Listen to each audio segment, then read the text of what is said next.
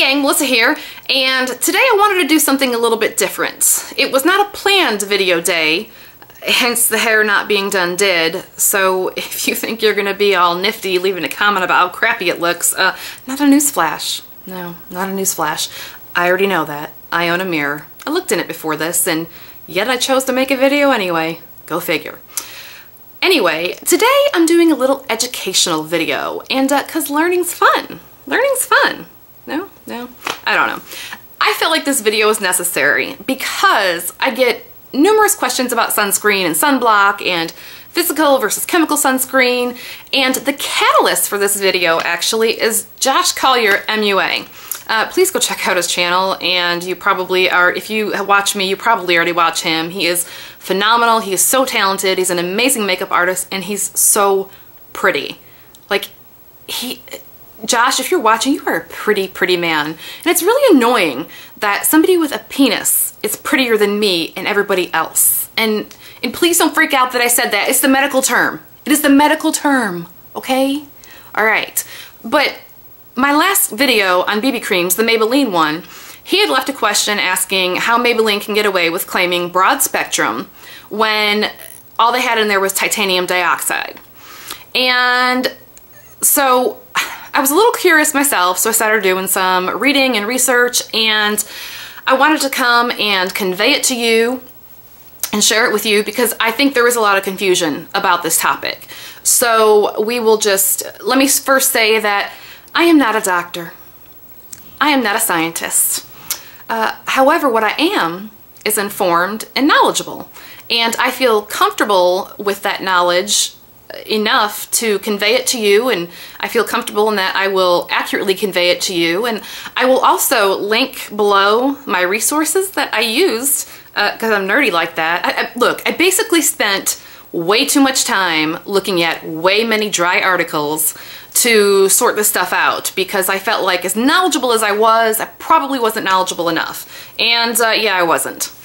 So that will be linked below in case you're up for a snooze fest as well. And yeah, go crazy. And of course, you know, if there's anything that I say you feel is inaccurate or wrong or you disagree with, please let me know. You know, let me know in the comments, and in a respectful manner, of course, you know, like your mama taught you, okay?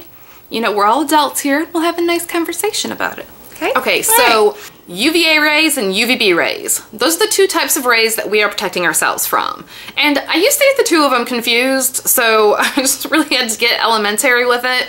And yes, I said elementary. All of those letters are in that word. And so I don't want to hear anything about it because that's how I say it.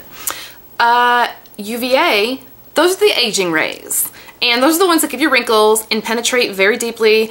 And then UVB, those are the burning rays. And those are the ones that give you sunburn and leave you red and whatnot. And there's a UVA1 and a UVA2. Now, the UVA rays, 95% of the rays coming down are UVA rays. 5% coming down are the UVB rays. With that said, you want adequate protection from it all. From UVA1, UVA2, and UVB. And that's where it gets a little bit confusing in the store with broad spectrum and what is really broad spectrum. The confusing part, and this is what Josh had asked in my Maybelline video. He said, I don't understand how Maybelline can get away with calling the BB cream broad spectrum when it only has titanium dioxide as its active ingredient. And here's the answer. Because titanium dioxide is a physical sunscreen, which it protects against UVB, but because it also protects against UVA2, they can claim broad spectrum. So it's kind of broad spectrum, but it's not full spectrum. So you see where we're going with that? You have to be very careful when you're choosing your sunscreen if you want full spectrum coverage that you have the proper ingredients in there. So when you're shopping for sun protection, whether it's for the beach, the pool, or for something to have under your makeup or in your makeup, you want to remember a few things. There is sunscreen and sunblock.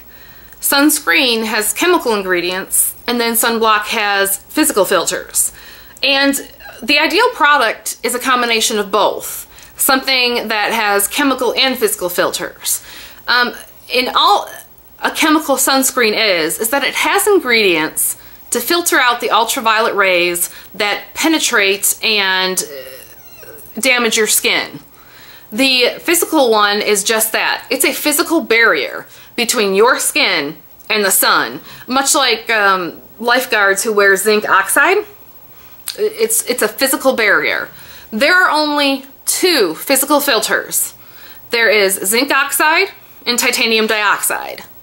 Zinc oxide is UVA1, UVA2, and UVB coverage. It hits all three.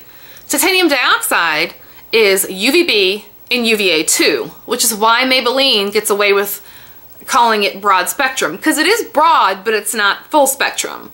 So while zinc oxide is great because it's UVA1, UVA2, and UVB, a lot of times it's not a good option because it's so thick and opaque and white that it leaves you looking white. That's why the lesser, the titanium dioxide, is often used in cosmetic products because they can kind of thin that out a little bit and make it work with cosmetics. So the whole point in this is just that I want you to know what you're getting. And I know I say that in a lot of my videos, but I genuinely mean it. I want you to know what you're getting. I want to know what I'm getting. And unfortunately for us, manufacturers and companies, they so often misrepresent what they are actually providing you that we are sitting here left to sort it all out, much like I spent many hours of my life I wish I could have back. So yeah, I'm going to list below the 15 chemical ingredients and the 2 physical filters that are out there, and kind of like a brief overview, just short and sweet. But yep, UVA1, UVA2, UVB, you absolutely want the whole entire full spectrum. So if there's any questions that I haven't answered, or if I have just confused you even worse, please let me know and I will try and sort it all out. But other than that, thank you so much for watching. I appreciate your time. I would love it if you would subscribe, and I hope you have a great day. We'll see you in the next one. All right, bye.